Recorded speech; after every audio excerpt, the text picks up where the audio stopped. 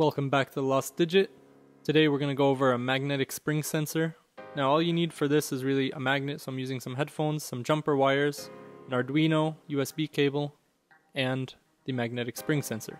So the way this works is it has a small, what they call a magnetic spring, but it's really just two plates of metal on the right, and it connects to some resistors and then an ADC, which is an analog to digital converter, and a potentiometer. So you can make the sensing more or less sensitive.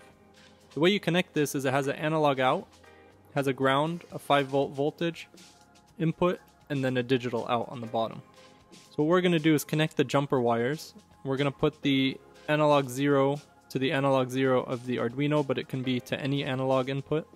And then we'll put the digital 0 to input pin 5, digital 5, and then the voltage and the ground to 5 volts and ground. So we'll start here with the analog in 0, so A0 on the Arduino.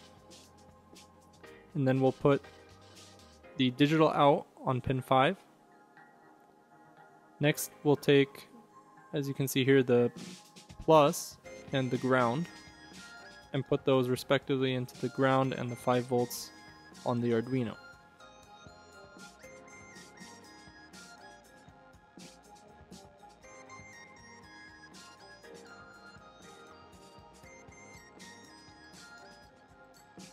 So the way this is going to work is I have my headphones and I hope to be able to sense the magnetic field from the headphone driver.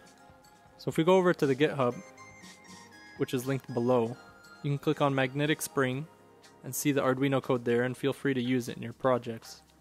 So what we do first is we declare the variables for the inputs. So we have A0 and 5 for the analog and the digital input. And we have two variables to store the readings. And the first thing we have to do is, as always, set up the Arduino. So this runs on setup when you plug it in.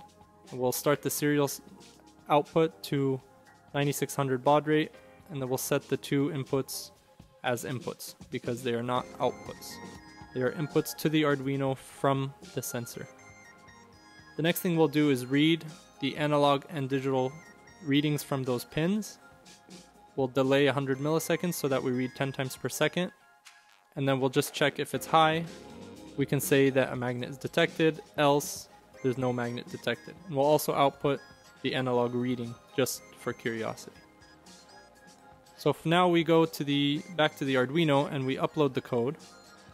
Once it's successful, it compiles and uploads, we open up the serial monitor. So you can see here it's just printing no magnet detected and then the analog value.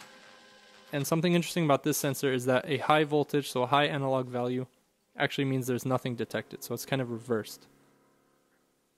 So once you get close to the magnet, the driver of the headphones, you can see that a magnetic field is picked up. Now this can be used for a lot of different things. You could, for instance, mount it somewhere like a door and put a magnet on the door. So an interesting way to have, an alarm system. Or you could also tweak the potentiometer to make it more or less sensitive. So now you can see it's a little less sensitive, so I have to get closer for it to detect. And then in the opposite, you can make it more sensitive so that it's detected from further away, so you could detect magnetic fields easier. So that's the magnetic spring sensor. Let me know in the comments below some cool use cases or interesting projects you had where you use this. If you liked this video and want to see more of them, be sure to like and subscribe.